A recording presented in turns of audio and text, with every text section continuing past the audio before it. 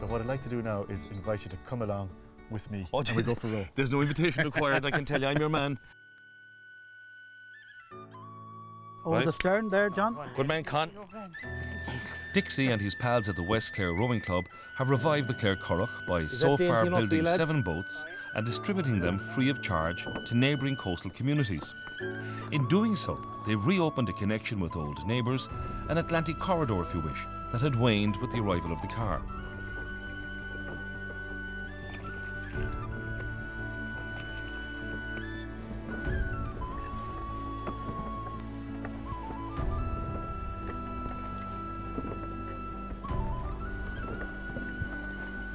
Just one hand over the other, keep it steady, get your back into it. It's the rhythm method, it's brilliant.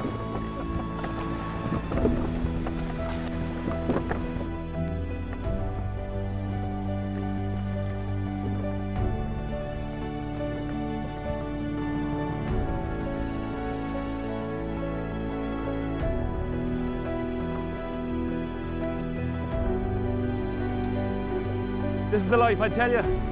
Between the steady beat of the oars and the waves rolling by the gunwale there, it's a combination of exhilaration and tranquility at the same time. It's fantastic. And they call it the 5-hand currach, and the great thing is all hands on this boat are athletes. Am I right, lads? No. And lassies?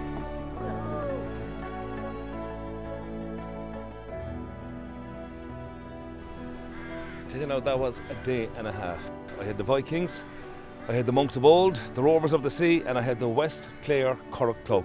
Brilliant work they're doing in terms of revitalising the whole love of the Currach and the communication between all the communities along the coast here. And on top of that then, I discovered that the Currach is just a sweet instrument. In terms of meeting the challenge of the Atlantic Ocean and all its power and everything else, there's no point confronting it with force and trying to steam into those waves. If you travel by Currach, you're as light as a feather, you can turn on a threepence, and if you're in trouble, you can pull the Currach out of the water yourself. Brilliant day.